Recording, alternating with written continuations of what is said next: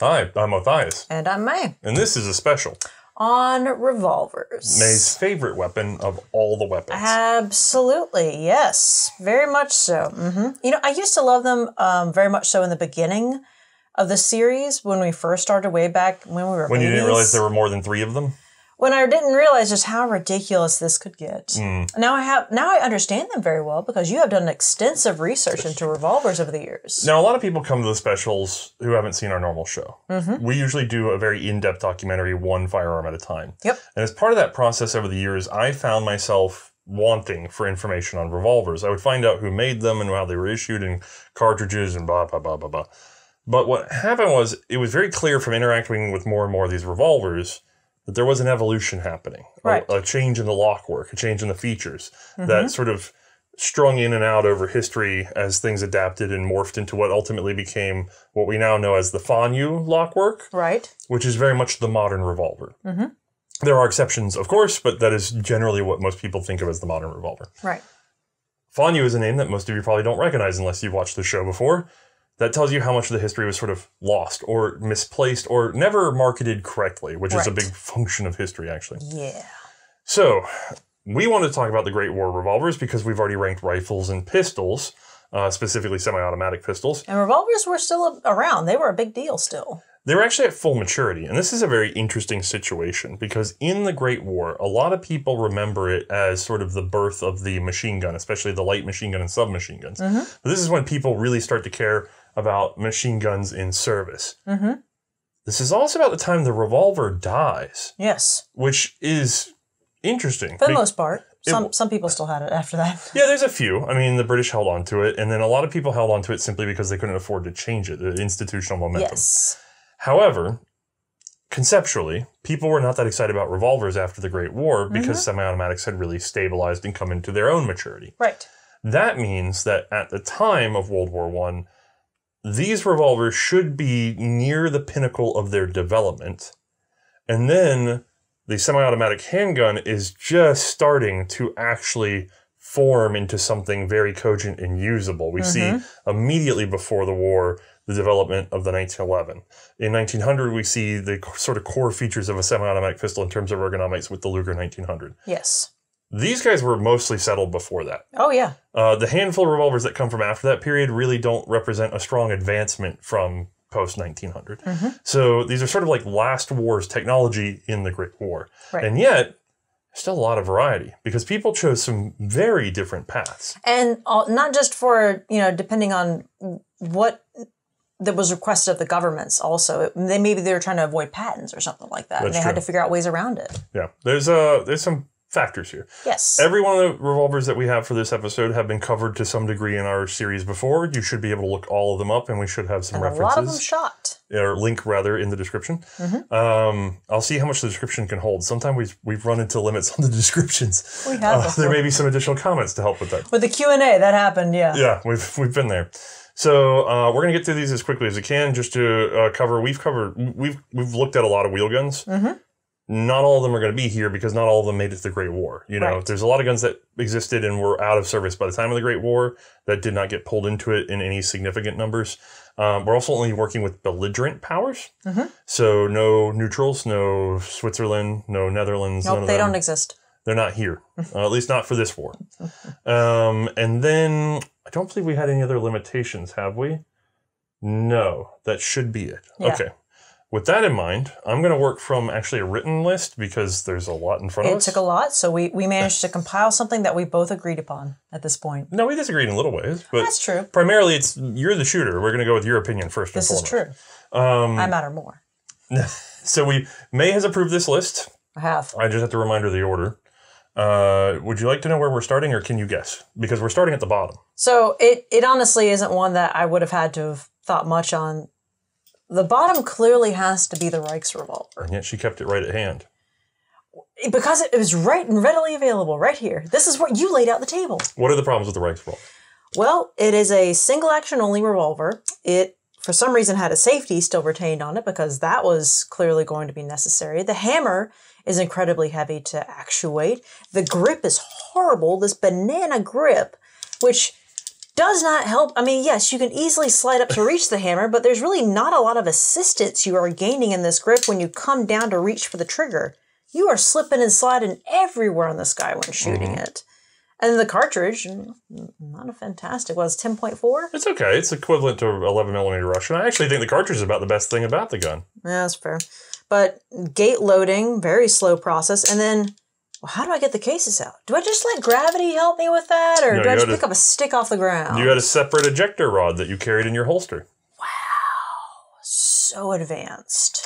Now, this gun would seem like something out of a time warp, except for the fact that it was actually adopted in 1879, which makes it newer than some of the other things that we might talk about on this table. Which is crazy. This also, thing is massive, a lot of the core lockwork competencies that we see later on were available by 1879. Right. They were actually already there to be taken advantage of, although, to be fair to the Reichsrevolver, most countries hadn't. However, almost everybody had moved on to a double action. At least. Except for the U.S.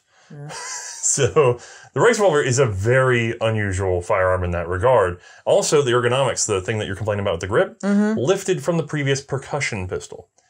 Right. We're going to keep that because that was good. So, yes, I do believe if we're assessing this in terms of trench fighting in the Great War, and you have to turn a corner quickly and make your mark, you're not going to be excited to have to wield this around the corner and constantly fan that hammer every time you want to shoot it. Not especially going to be my favorite thing ever. I probably agree with you. Now, the 79 was displaced by the 1883 model, which was more compact, but still a single action only using the same lockwork cartridge and lack of ejector. Yeah, it was only slightly better in that it was less awkward to wield because it was just smaller. Would you put the 83 ahead of anything else on this table, or would you stick it right there with the 79? I'd put it right there with the 79. I'd put it slightly above the 79, but only slightly. Just by a hair did it defeat it in the race. Now, without going to the list, are you able to name your number 2 worst? Well, it is the only other single-action only revolver we have on the table, which is the Smith & Wesson No. 3. I have that here. Yeah. This is a Russian third model, I believe? It is. It is a Russian third model. And that one was rad. I actually enjoyed shooting that one. I thought it was a very pleasant shooter in that, you know, you cock your hammer and then you get lined up and, oh, what is this right here? That wonderful trigger spur. Oh, it's so comfy. Now, the trigger spur originally existed for being able to tuck it into your sash because they didn't necessarily carry a holster all the time. Is that the only reason it was there? Because it's a really comfy hold for my middle finger. Yeah, this is actually up for debate because you could obviously use it or not use it for your middle finger rest. I will point out, though, if you're wondering why it might exist, there are rifles with trigger spurs. And clearly, you're not taking an Italian Vetterli and stuffing it in your sash. So unless you feel really cool, like then maybe you can handle it. Whatever's comfortable is acceptable. Right. May prefers to go ahead and extend the middle finger and get a nice wide grip on that. Yeah, just it feels good. It lines you up right there with the actual knuckle on the grip. I think it's a perfect placement for just having a good steady hold. What's wild about this gun is the fact that it does have a knuckle. That's usually a feature of a double action or triple action revolver. Right, so like on the Reichsrevolver, no knuckle, but then here we have it. Clearly this was more for, was it target shooting, I want to say? It definitely has a bias for being used accurately. The Russians particularly prescribed that they wanted the knuckle after they got their first examples of Smith & Wesson No. 3s. However, I haven't actually pinned down exactly why they preferred it. It does feel better to the hand, but it also does slightly get in your way of cocking the hammer unless you're doing that on the draw for some reason, which seems a little unsafe. So ultimately, it does mean that it points better. You get a nicer shot, but it is slightly awkward handling. Although I still don't think it's very bad. The hammer is very aggressive in the spur. You can get a hold of it easily. Another positive note, by the way, top brake. Quick unload, load. Pretty good right there. Yeah, how smooth is that? Oh, it's actually very smooth. Oh, all your cartridges? All of them at once. Fresh 6 back in. Popper closed, you're good to go. Until you come back to full circle. Single action only. Which is why it inherently is going to beat out the Reichsrevolver, but it's still single action only, so it's going to be at the bottom of the list with it. That's fair. Now, there is a No. 3 derivative that was a triple action lockwork. However, that was not fielded in the Great War, at least not directly. A sort of clone of it was, and we'll see that later in this episode. Fair. I believe that is all of our, let's just say, single-action only platform guns. Yes. That we've done for the series, I believe, so far. Although, yeah, no, okay, I'm thinking of airing episodes. We do have firearms that are single-action only, like the Nagant 1895 and the Belgian 1883. However, those are breakdowns of triple-action guns. In other words, they're triple-action guns that parts have been removed to make them single-action for specific utility. And triple-action, double, and single. Yeah, that's a good point. So, let's see. What's next on our list, then? Oh, I know what it is. Can you recall, because we now left the single-action. Okay. Can you recall what might be the worst of the revolvers of the Great War that is still triple-action in nature? Well, if you're thinking of what I'm thinking of, and I can't recall the list perfectly off the top of my head, but if I literally look at the table and I think, what's the thing that I'm going to have some of the least amount of confidence in? I just remember looking at that screw, that on the very top of that guy, every time we were done with the shoot, just being like, oh, thank God, it's fine. It didn't move. Okay, I'm all right. Well, tell them what it is. The Romanian 1915 that we shot. Yes. Now, this was a firearm that was purchased via France, but made in Spain, and unfortunately was the worst manufactured of the Spanish revolvers. Yes.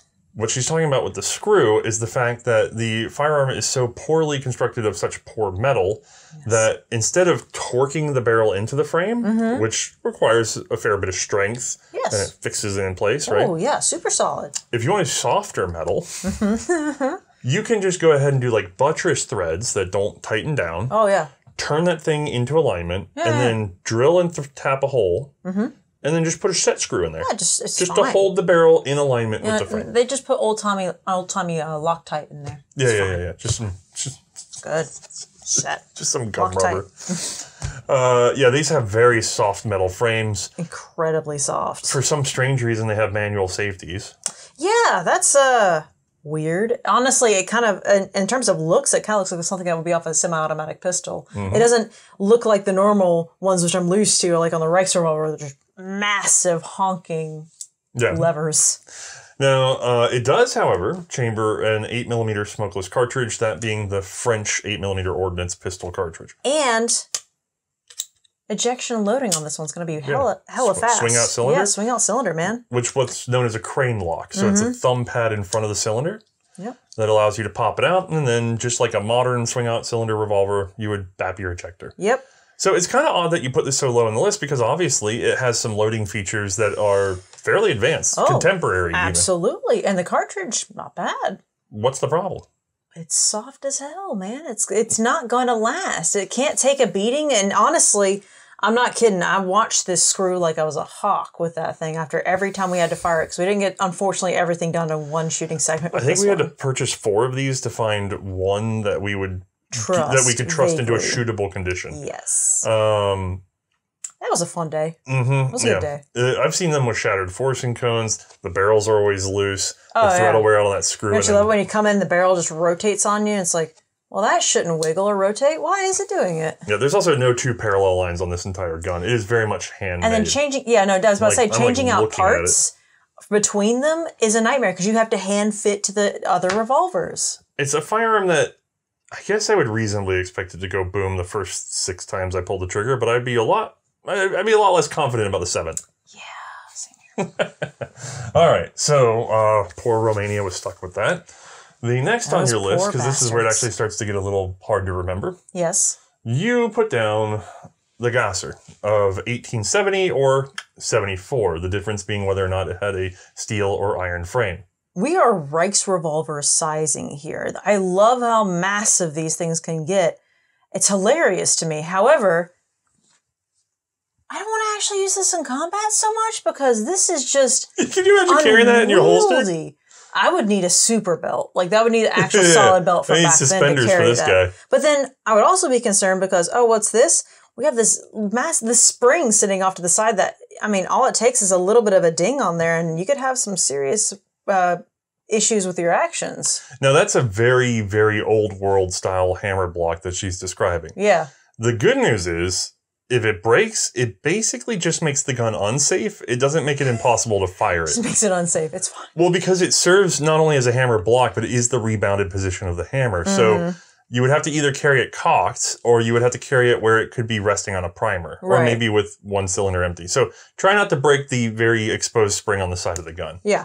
And then, you know, on top of that, the grip itself is very uncomfortable. Sorry, I forgot how stiff that gate was. It was taking me a second. The grip is hecka uncomfortable to grab on. It's kind of broom handle-esque. I disagree. I love the grip. What is wrong with you? Look at this. Horrible. I have big hands. It's got a nice knuckle. It drops in. I have full control of this thing. Okay, you can keep your weird teardrop broom handle-esque style grip. It's like I'm grabbing the state of Florida. Yeah, kind of, actually. It is like the state of Florida. I appreciate that they've got the knuckle on there, at least for that, for alignment purposes, but the hammer on this one is awkward and heavy and a little difficult for me to kind of get a solid grip on. Oh, yeah, it's a pain in the butt. The hammer's like really tall because it has this big 11mm cartridge. It's incredibly tall. So if you're on the knuckle and you're just reaching up to, I mean, yeah, I can get there, but it's also weird. You feel like you're kind of going over center, or it's not going over center enough, essentially. Like you're yeah. They've attached the spur to the center point of the hammer, right? Or at least the visible part, which actually means it's fairly low in terms of the rotational axis. Yes, so it's you're having to fight more pressure than I think you necessarily need to if you just adjusted the height on it. Yeah, and also the whole thing is like that because it's this giant bore axis. Oh yeah, I mean, like look at your index finger when you hold that thing normally. Yeah, and then look at how high the barrel is above that. That's great. So yeah, it whips like Indiana Jones. It does do that. And then we're back to gate loading, which is sad and slow process. But at least we have a retained rod now. Yeah, you have a fixed ejector, which is put into service or taken out of service with the power of wingnut based technology. Fancy. We're using the fanciest of technologies here. I still love that you have to turn a little wingnut to loosen or tighten your ejector.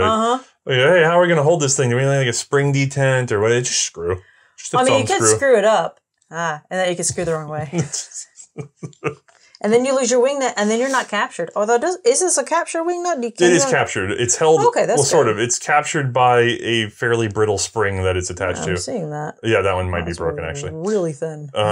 So, yeah, they're big. They're fairly powerful. They actually use a cartridge that had the same dimensions as the carbine cartridge from the Austrian army, although not the same load. Right. The first versions were iron framed and tend to crack up, but the steel frames did a lot better. Yeah. The problem being weight, size, that really high bore axis. And both the hammer and trigger pull are fairly heavy on this guy in general. Right. And there's a certain fragility because this gun looks like a pinfire gun, even though it's center fire. Oh, it does. It sort of is like the last of the old revolvers brought into the center fire era. And there's so many things that could just get knocked off this guy. That wingnut is easily sticking out. Again, this spring. Hammer block, everything about this feels like there's the potential for anything to just get knocked or bent the moment it gets dropped. If I dropped that firearm from a height of 3 feet and something snapped off, I wouldn't be surprised for a second. I would have been like, well, of course that broke off. Yeah, I dropped it. All right, so next on your list might be a little controversial. I have here the Chamelot Delvignes. Now, this could be represented by the French 1873 or the Italian 1874. There was also a Swiss version, but they were neutral. Now, we've gone ahead and pulled out the 74 because I believe we both agreed we kind of liked the look of this one better. Very dusty. Yeah. Been a little time, hadn't it? Okay, well, we're getting into the more usable revolvers now because what we have here, we have a triple action. It's, gate loading, which isn't particularly fast, but still a solid system. It's got a tucked away ejector rod that's actually protected as well, which is kind of nice. Cartridge isn't terrible. I mean, and ergonomically, it's not a bad hold on that grip. It's not great, but it's okay. Sort of a soft knuckle, kind of compromises on being able to pull through double action or handle single action. Now, this is what we would call a manual rebounder. I know a lot of people don't know what that means, but essentially, may I borrow that? Yeah, you can show. Yeah. When you fire the revolver, it goes boom, hammer goes forward.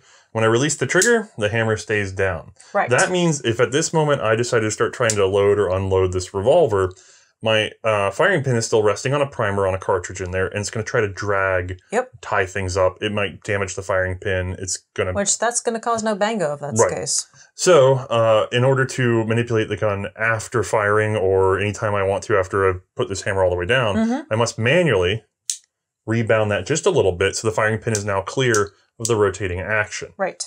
Now, that's a point down, but not a major one. It's sort of a training issue with a gun like this. Overall, this guy isn't... It's more in the usable territories, but I mean, it's big and awkward. Yeah. And it's a little complicated. It's dense, it's large. We're nowhere near the Gasser, we're nowhere near the Reichsrevolver, but it is a little bit too big for a handgun that you want to carry all day. Right. These also tend to be made of, well, in the Italian case, a little bit softer metal. The French actually made them probably out of slightly better metal, but strangely opted for a very low-powered cartridge for the most part. Right. In both of these cases, it's a gun that could have actually provided a lot more oomph the way it's built, but they didn't. They are very rugged, though. Yeah, that's fair. I mean, it performed. Except for internally. The Chamelot Delvignes lockwork, in order to achieve its triple action, uses a lot of springs and moving parts. You can learn more about that in that individual episode. Yes. So, and the animation helps with that, too, to see the parts. That's true. Now, improving on the Chamelot Delvignes, especially in Italy, is going to be, I think, the first of our controversial opinions. The Bodeo. Specifically, the 1889, also known as the leg of lamb, this revolver has a very unusual grip and trigger mechanism. Yeah, that grip in it up. Yeah, there it is. It's a very awkward, angled leg of lamb grip that just does not look comfortable. It looks Reichsrevolver uncomfortable, just in terms of that rake that it has to it. When you actually hold it, is it uncomfortable though? Surprisingly, not that bad. You think it's gonna be terrible, but it's actually weirdly not that bad. It's only when you get to the floppy trigger that is down here that things kind of feel a little bit off.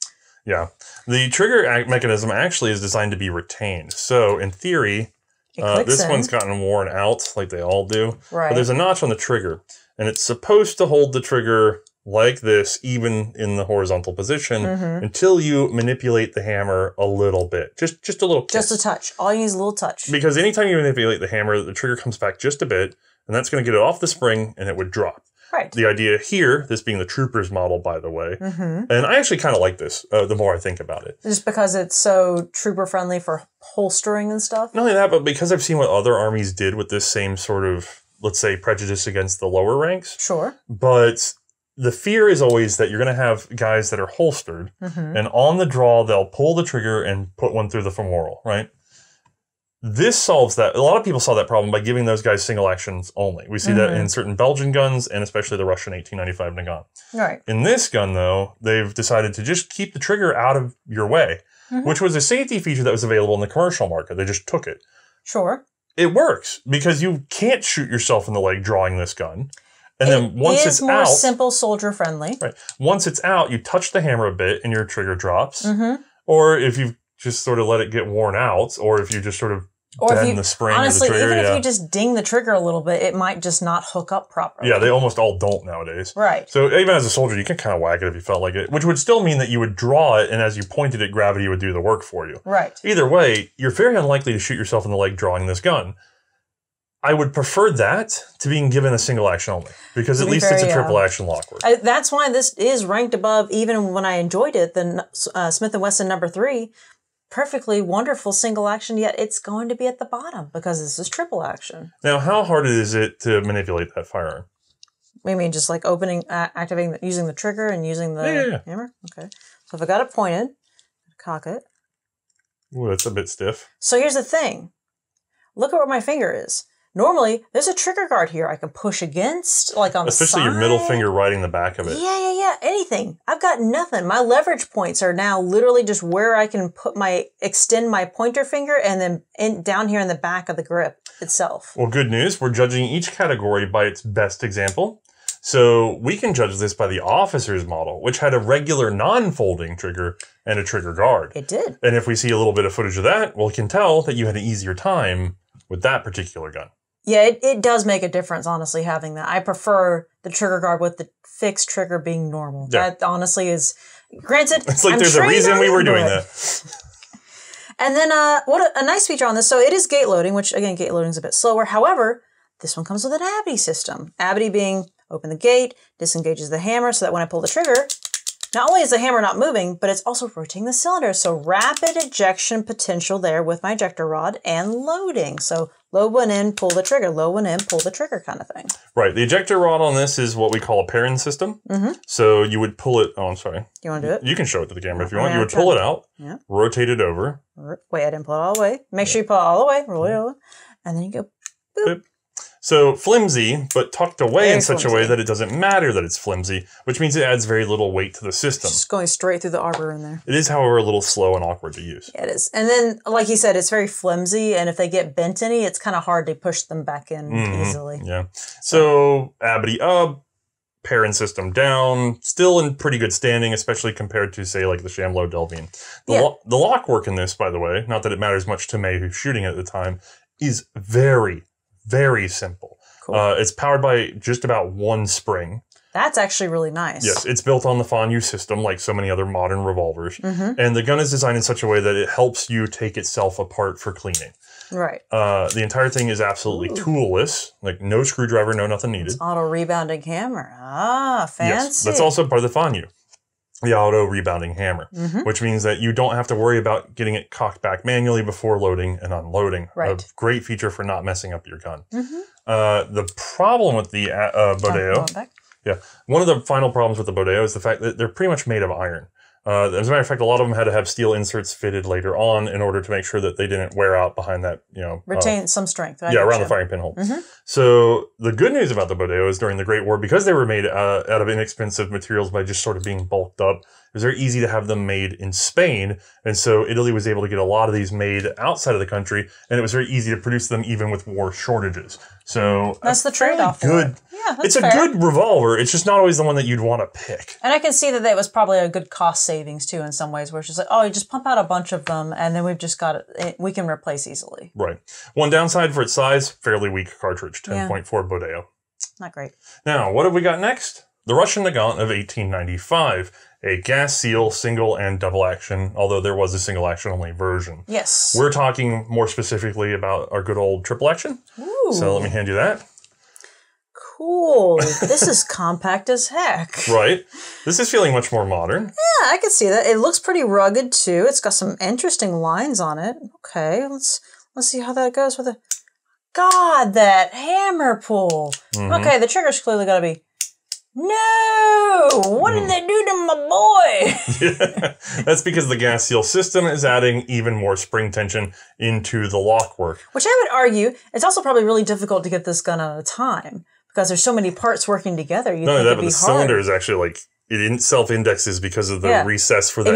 If you think anything, every part is working very hard to make sure all the other parts are in time with each other. For those of you who are not familiar with this gun, what's happening is it has this sort of extended case where the bullet is set down in the casing. Yes. And then when you pull the trigger, the cylinder goes forward, shoving the cartridge right into the forcing cone. Yep. And then there's actually a little pivoting breech block that comes in to hold it from behind. On the backside, yeah. It basically like cups it in. So the cartridge goes into the hole, and then on the backside, here's this back. It's just it's being cupped right there too, which is kind of nice.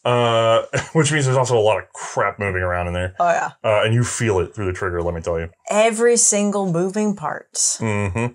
But what you do by getting the gas seal is you take this little lightweight 30 cal bullet, and you manage to get it zipping at about 30-35% more speed than it would have been otherwise. Good for that. Right. Can't argue with that result. Except for the part where it's still really not that fast. Yes. You're still moving slower than like 9mm Parabellum, and you're a lot smaller and lighter. Well, I would say 30-35% increase is pretty good. I mean, it's a good increase, but it's an increase over squat, so I don't know what you want from me. It's still a fairly weakish cartridge. Yeah, that's fair. And I've got 7 rounds.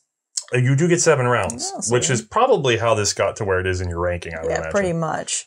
And I mean, it is a triple action revolver, and it's auto rebounding, so there's still some pros to go with it, but it's not my favorite.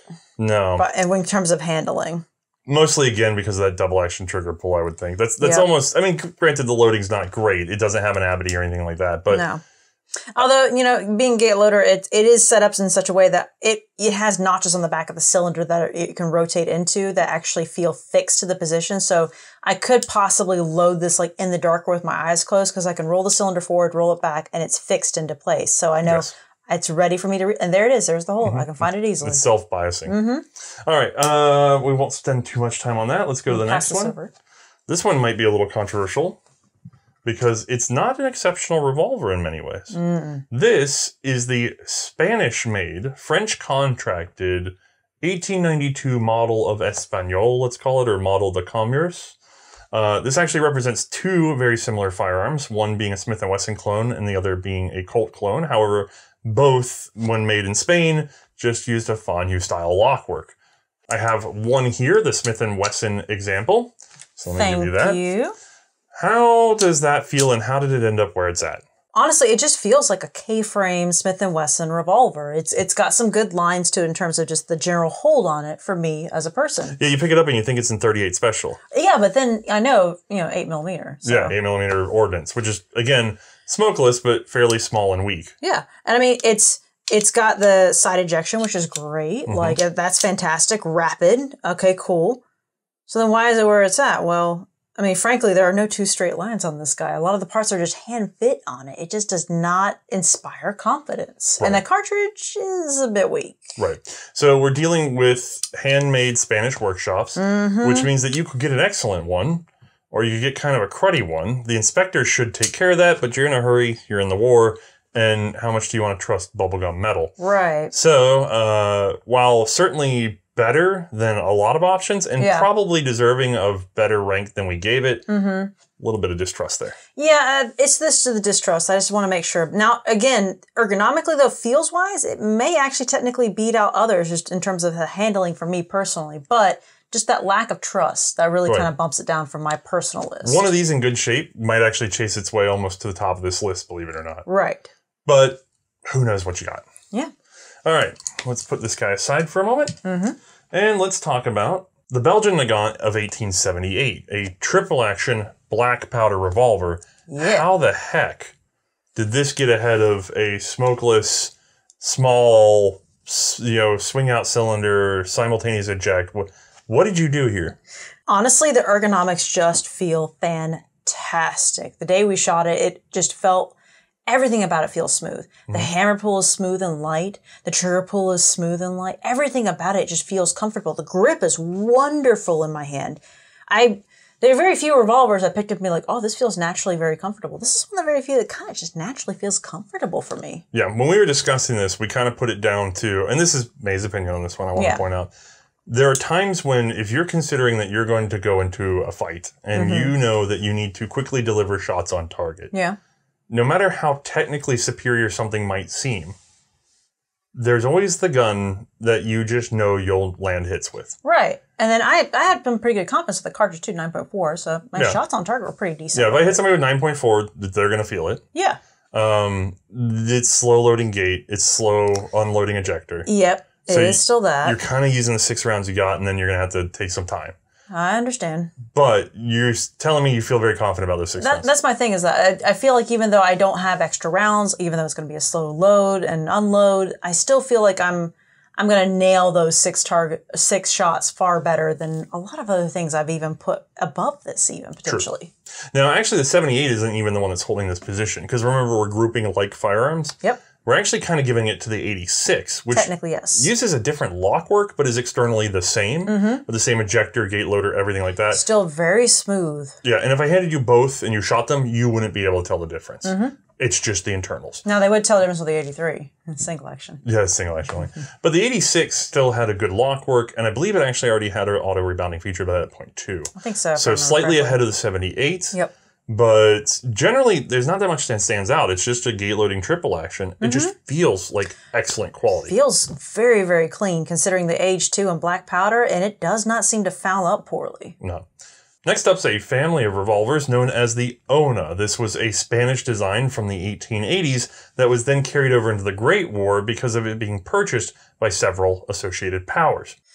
Yeah, interestingly enough, not a big fan of the grip itself. Okay. That's one thing on the offset. When I'm first handing this gun, I'm like, oh, it's not my favorite kind of grip. The knuckle there is kind of weak. We kind of had a debate about this, though, because when we looked at the footage, you were actually holding pretty well with that grip. I know, and I'm surprised by that. Even though when you grab it in person, theoretically, you're going, oh, and the cartridge is solid, so I'm getting some solid recoil with that, too. Depending. So in Spain, this would have been essentially equivalent to 11mm Russian or 44 Russian.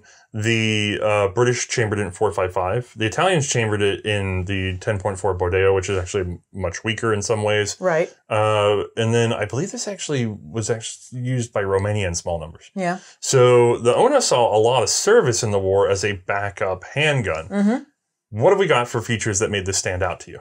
Well, triple action to start, and the lockwork itself I know is solid. It's actually another sort of derivative of the Fanyu. Yes. It has its own little take, but we're dealing with a rebounding hammer and some other good features. And then, honestly, top brake system. That rapid ejection and rapid load that I have with this guy, it kind of put it really up there for me. Right. And then while we're coming back to a new top brake, I want to point out, when we talk about the auto rebounding, this is when it gets really important, because if I were to fire this gun, boom, hammer's down, and I let go and that hammer comes back automatically.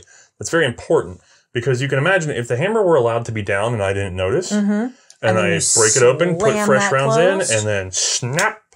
Well, that's something that the Smith & Wesson No.3 did not actually prevent. Now, it's a rare occurrence because you have to get it just right and really pop it. But it still happened, yeah. And even if you don't pop it and get it to go off, you can still have a situation where you've managed to rest it on a primer and then go around and have it get bapped. And if the hammer's just able to even just barely tap it, it can still go off. So, good to have the auto rebounder. Right. Let me put that back in your hand for a second. Thank you.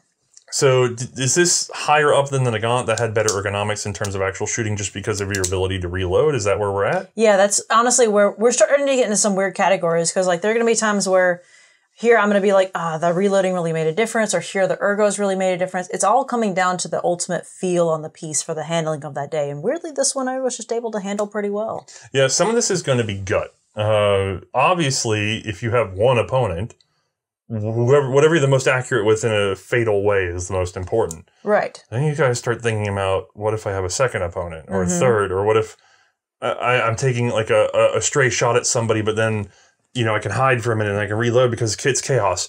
Right. Oh boy. Now we're getting this debate of what features are more or less important. And I know a lot of people are going to say, well, I would pick only this or I'd only pick only that. Yeah. Maze opted to kind of walk the middle and give a representation of overall completeness of a firearm. The Ona actually rates fairly high. The big downside to this, obviously, same as all the others, Spanish construction. Yep. Not necessarily 100% be happy with that. Yeah. They're not necessarily machine made, not as consistently as some of the other guns. However, specific to the Ona, it had long been in production for Spain because it was the de facto officer's pistol. So it had really been refined by this point.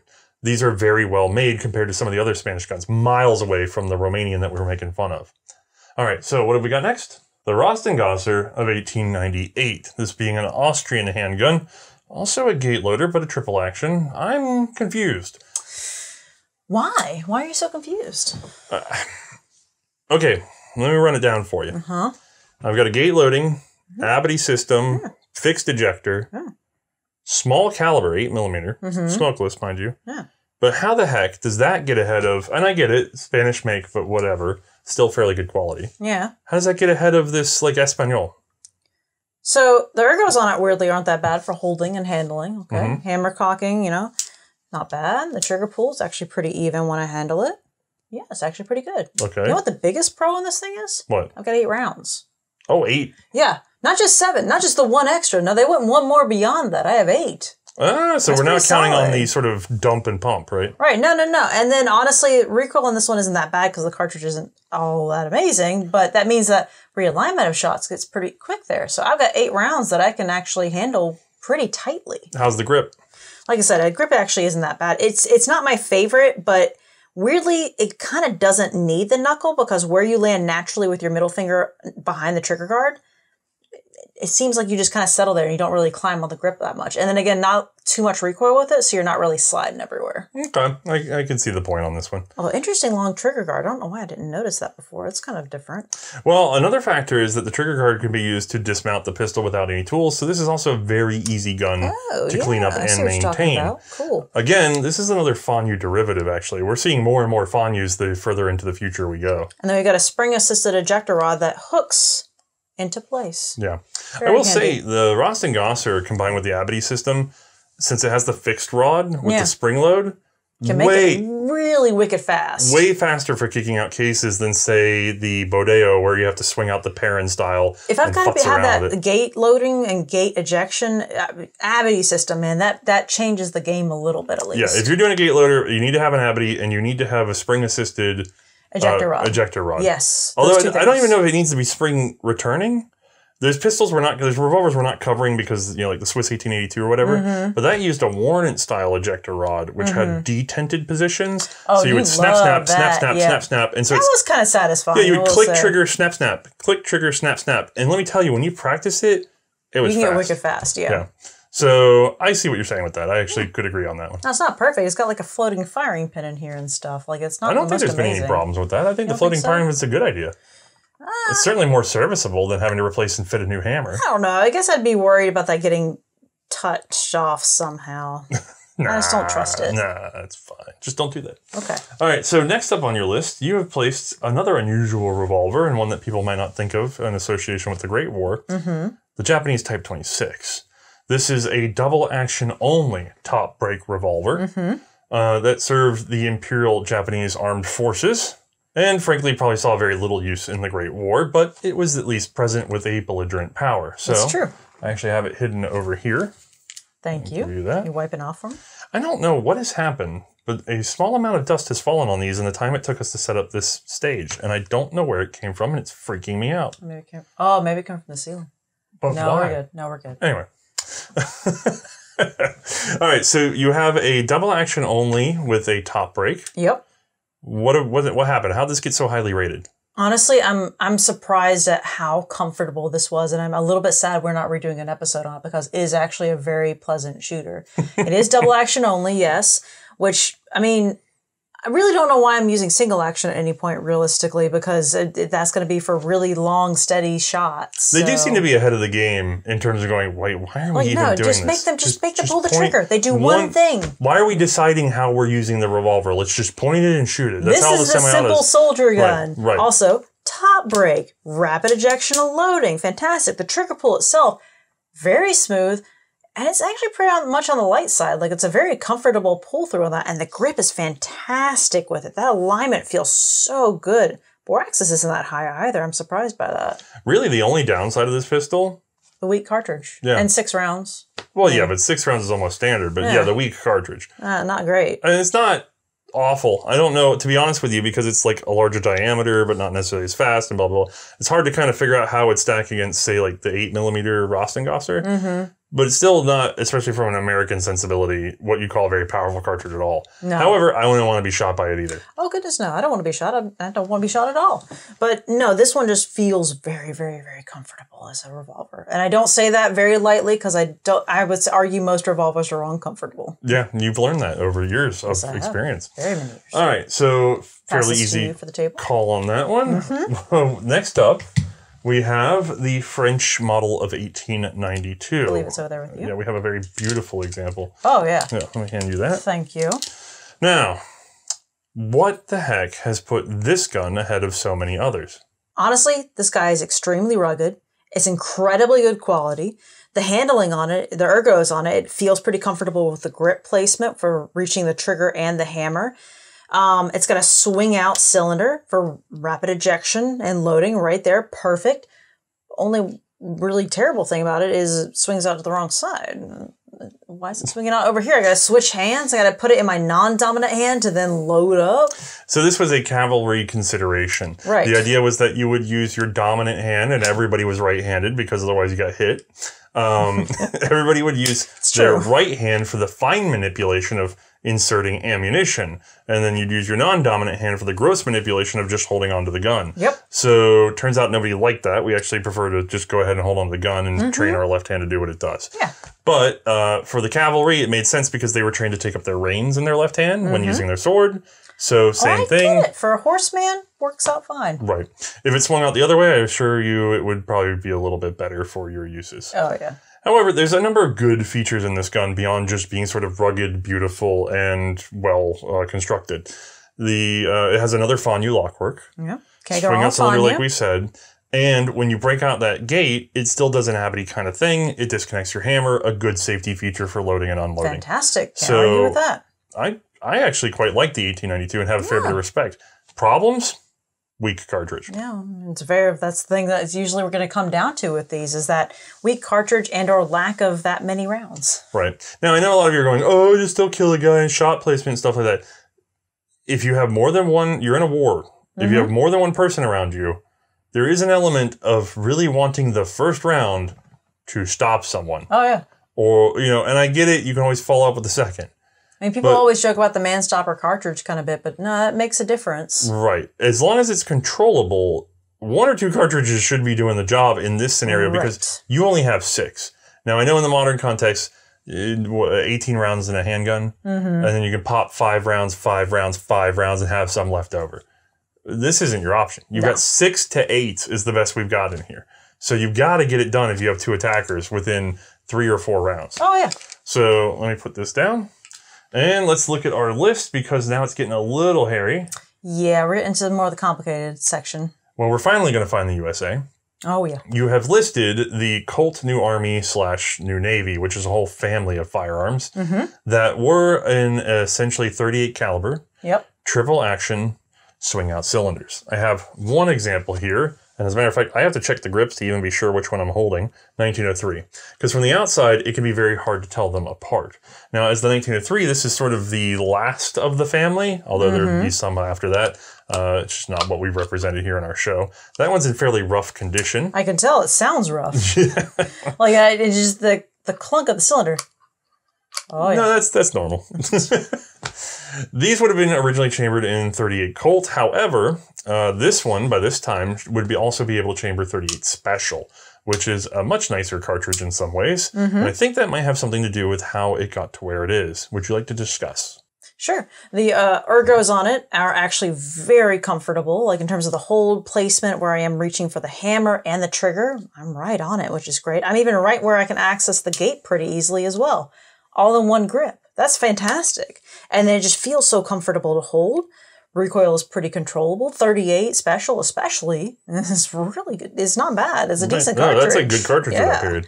And then we've got, side ejection. It's rapid ejection, rapid load, pretty decent. Realistically, the biggest issue with this guy is just going to be that after a shorter amount of time than you wanted to would pass, it would start to fall out of time typically. Yeah. The New Army and New Navies were very sensitive to beating themselves to death. Yeah, they also have the sprag, the thing that prevents counter rotation, is that gate on the left side. Yep. The release for the swing out. That also serves sort of as a detent for the position, and it can gum up and it can cause problems. Yes.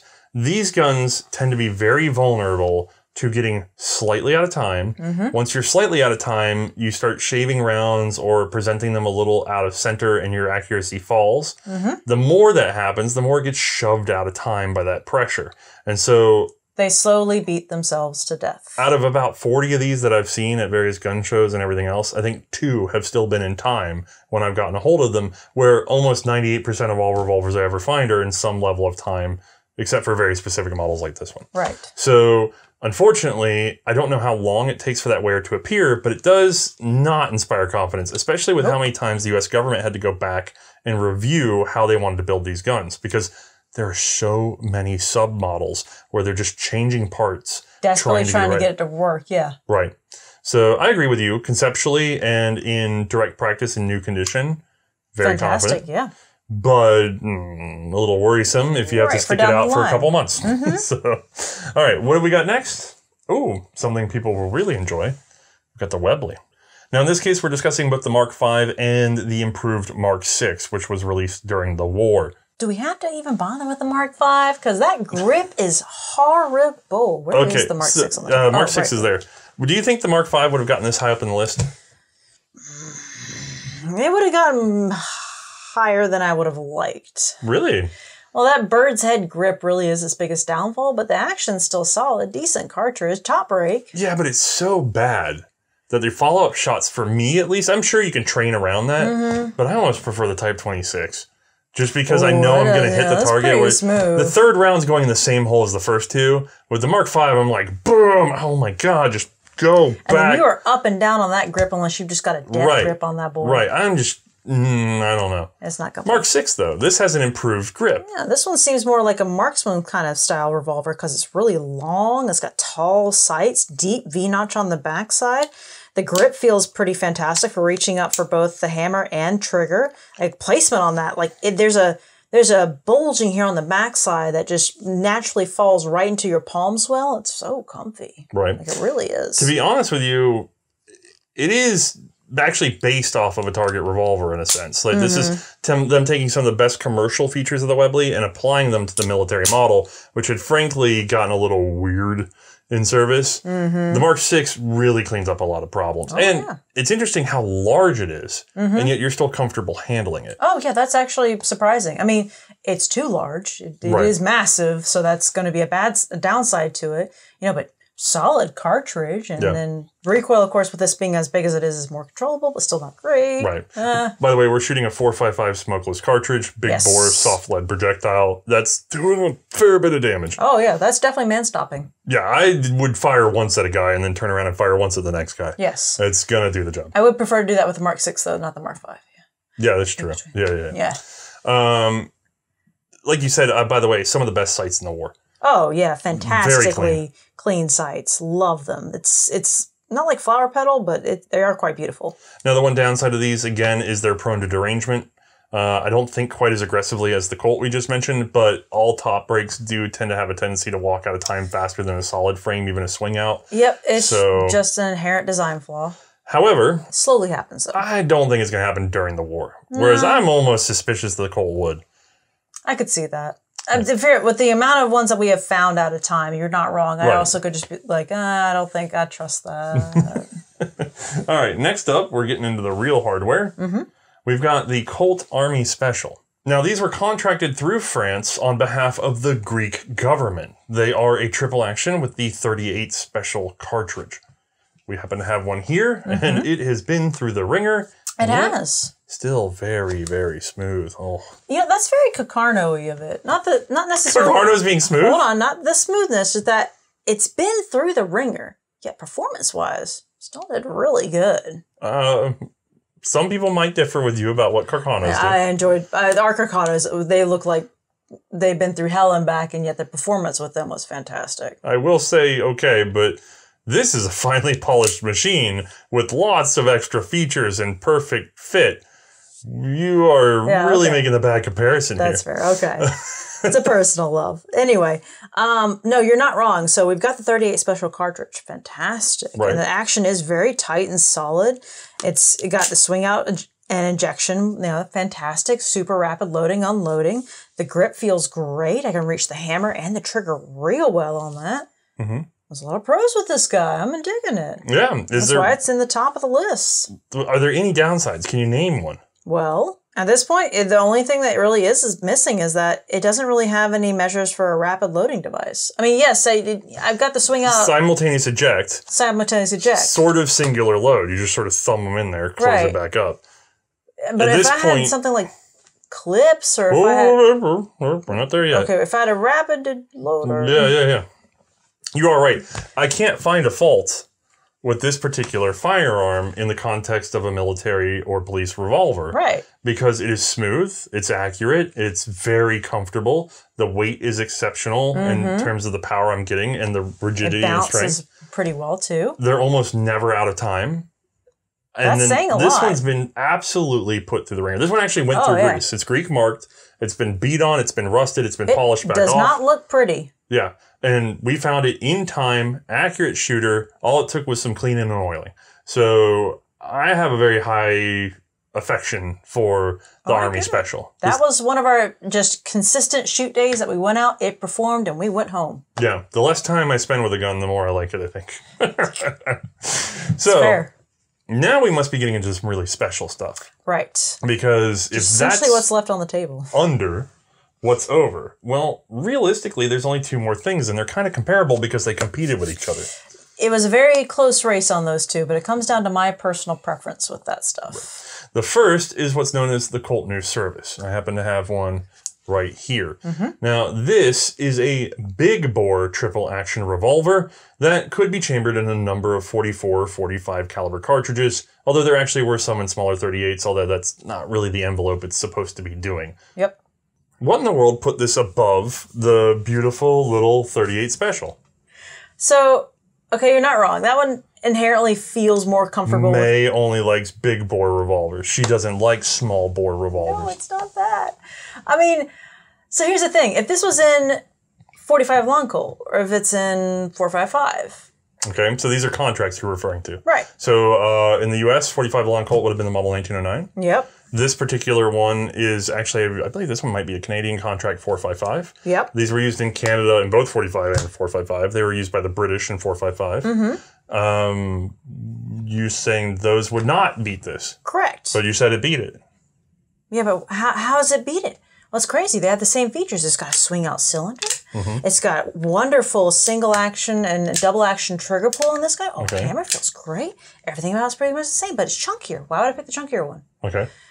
Well, when I get to the 1917... that's the one we haven't mentioned yet. 45 ACP. I've got moon clips with that guy. So we have all the features, all the pros. The one thing we said on that guy, on the Greek, was that all it was missing was some rapid loading with that, with moon clips or anything. The US 1917 was a new service pressed into service by the US. They wanted to standardize on 45 ACP. That doesn't have a rim. So they came up with half moon clips, which allows you to take 2 of those and shove them into the cylinder. So fast. The reason for 2, by the way, is so that they would sit flat against you in a holster, or a pouch, rather. Yeah. Because if you have full moon, it's pretty big. Yeah, it's chunkier, so then at least if it's flatter, it just lays well. Instead of kicking your cylinder out and going 1, 2, 3, 4, 5, 6, you go 1, 2, close, boom. And you think, now, I get it, you prefer these ergonomics. The Greek inherently feels just nicer in my hand, and it fits my hand better. I imagine this actually probably fits your hand better, technically.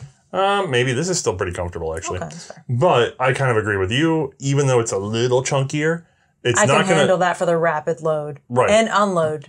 Because it all just pops out at once. It's still going to speak with some solid authority. Like, yes. It's definitely going to 45 ACP out of a revolver is pretty fun. Right. It's going to slow down your follow-up shooting a little bit, but not dramatically so because the extra weight is going to help with that cartridge over the 38. Right. You know what I mean? Like, yeah. I get where you're going with this. And we are judging best of the breed, so 1917 gets the point. I assume you would have put this below the 38 if it wasn't for the 1917? That's what I was saying before. So, like, if it was in something like 45 long Colt or if it was in 455, our example here, yeah, I would prefer the 38 Special. I'd prefer the Greek boy over it. Okay. And then that leads us to our final one, which is fairly obvious at this point. The Smith & Wesson New Century, which is a name most people don't use. So we actually end up referring it to as originally as the triple lock. Yep. In British service, it became the Mod 2. And in U.S. service, it became the Smith & Wesson model of 1917. Thank you. So, this is the king of revolvers? God, if it isn't smooth. Yes, that is. Now, this should be comparable to Colt. Same scale, same cartridge, 45 ACP, same moon clips. Yep, same moon clips. A lot of other stuff. The only difference, really, is just going to be in how we open her up, which is... Colts, you pull back on the lever and it pops it open. Whereas Smith & Wesson, you push forward and it pops open. I just find the push open method for the Smith & Wesson a little bit faster, a little bit inherently easier for me. Yeah, there's also some minor internal differences. Both of these are vaguely Fonyu derived, but they've evolved to have different features. I do actually prefer the Smith & Wesson lockwork from the New Century over the New Service Colt as well. Are you talking about, do you prefer it in terms of just timing where you just naturally tend to find the Smith & Wessons more in time than the Colts, or? No, there's some structural ways in which it deals with the various operations of the revolver that I appreciate more than the Smith & Wesson. You can watch our episodes to get into that. I don't want to start... I'm going to describe weird little parts that nobody's going to know what I'm saying in the moment, but I tend to prefer the way Smith & Wesson handles this problem That's fair. Of double and single action and various safety mechanisms more so than I do with the Colt. I also deeply love and respect the triple lock. However, we did not pick the triple lock as a high ranker. Right, because of where it latches the ejector rod, essentially. It can get too much mud in there, liquid in general, and it'll rust up very easily. Right. The British complained about this and had them have Smith & Wesson remove what was the fanciest part of the triple lock. My favorite is we were somewhere, I forget where we were at some museum, we pulled open a drawer, and sure enough, there was a triple lock right there. And we went, oh, look at it. Oh, it's having the same problem. And the guy that was with us went, oh my goodness, it is. And it was rusting right there inside where the ejector rod was resting. Right. It's a natural cavity that keeps moisture in there. Yep. So they got rid of that and just left an exposed ejector rod, like you see on this one here. Makes sense. Chambering it in 455. In this case, though, speed loaders, 45 ACP. Yep. Smooth as glass. How does that feel? Smoother than glass, I think, pretty much. This one's in fantastic condition, too, so. All right. Well, I think in this top three, you can't really go wrong. No, I could see some people reasoning out, one being over the other just on their personal preferences. And that's the problem, is that we've gotten to personal preferences at this point. I could reasonably see arguments for any of them, any of the top three being someone else's top number 1, 2, or 3. Yeah, I agree. I do actually, I'm going to go with you. I actually agree that the Smith & Wesson 1917 and the Colt 1917 are probably the top 2. And it's weird that the top 2 from a fluke. It wasn't like, oh, we need a speed loader. It was, well, we really need to use 45 ACP. And so a lot of these guns, like the Webley, people are going to yell at us that there was a speed loader for the Webley, but that was only available privately, commercially. That wasn't an issued thing. Right. No military was issuing revolver speed loaders. Nope. Until the U.S. got stuck trying to, they got stuck trying to adapt the ammo, and then they went, well, I guess we can make it a speed loader. And, well, I guess we'll have to eat the cost of that. And it turned out to be great. It was a great idea. Fantastic move. Yeah, and just a little strip of metal. It's surprising that it just never appeared before that. But interestingly, even though it appeared at this point, semi-automatic revolver development had already geared up enough, especially by 1911 with that gun, to just boom, right on past. Oh, yeah, just sped right on past. The revolver's last improvement came too late. Yep. Because it was already dusted by the automatics. So it's kind of a fascinating history. It really is. An unappreciated, fascinating history. Now, if you want to learn more about various revolvers, we have lots of episodes that go beyond a ton of the Great War. And still more to come. And we have a lot Unfortunately. of episodes that are not about revolvers. We do. Okay, there's some excitement there. And if you'd like to do even more homework than that, we actually have a page over at revolvers.C&Rsenal.com. The link will be in the description, and I'll have it right here. Because when I was preparing to understand all these, as we did various episodes, I would find that many of the sources disagreed with each other, because no one was sort of being a generalist in revolvers. It's true. And somewhere along the line, trying to get these episodes right, and I still have a lot that I need to go back and readdress, because you hear me stumbling to explain these lockworks, because I haven't studied all the revolvers at that point. Right. And no one else had either, really. I got to this point where I realized I'm conflicting myself. Right. Depending on who I'm reading about what gun. And then they're conflicting themselves. And so I set out on a quest, along with patron funds and volunteers on our Discord. We have slowly put together a multi-thousand patent archive. Yes. Where we are grabbing every revolver patent we can and trying to get them in the correct order to get the correct credit to the inventors. And you're putting them in chronological order, too. So you're able to go through and see the development and see where things transitioned. It's really cool. Yeah. Now, I've tried indexing it. It's a little wonky because every time I fix it, it breaks again. But you can at least scroll through the whole thing, or you can even sort of Google Boolean search the site if you're looking for something in particular. Yep. There also is, if you come to our Discord, there's a whole master sheet that you can view to see what's not necessarily on there yet. And if you want, you can even contribute, because we definitely haven't found all of the patents. So especially if you're an international, maybe located in, say, Madrid, Austria, things like that. There's a number of countries where we don't have the contacts we need to go ahead and pull even more patents out of their archive. Yeah, anyone in Spain, that'd be great. that does stuff. And if anyone wants to join our Discord, it is free for everybody. Just go to the bottom of the C&Rsenal website, you click the little Discord icon, follow the rules, and you should be fine. It's not a patron reward like others. Nope. You do have to behave, though. So because it's free, you got to behave. Yeah. All right, that has almost resolved this. I think so. Wait, what's done? There's one thing. It's been stuck in my head this entire time. It's really upsetting me. Okay. This is not a Carcano. Okay, I wondered if you were going to come back to that. No, it's bothering the crap out of me. The Bodeo is the Carcano. It is ruggedly built and yet sublimely simple, and it did its job no matter how much anybody makes fun of it. Damn, I hate you're saying that. You're not wrong. You know what this is? You know what other Greek firearm was way too complicated and expensive, and yet they owned it anyway? Are you talking about the 03? No, the Mannlicher Schonauer. Yeah. Oh, the 03 Mannlicher. Yeah, you're right. I'm sorry. Yes, but yeah, the Mannlicher Schonauer. Yeah. Okay. This is actually a perfect companion to the Mannlicher Schonauer. It is way too nice. Okay, that's for fair. them to even afford. That's fair. They shouldn't have been able to afford that. They couldn't afford that. They really shouldn't have bought it. Yeah, they had like an amazing bolt action that they couldn't afford, and an amazing wheel gun that they couldn't afford. Well, it does explain their financial state for a while there. Oh, all right. I feel a little bit better. I feel vindicated now. Okay, there you go. You won. All right. Well, thank you all for joining us, and we'll catch you you next time for a regular episode. See you then.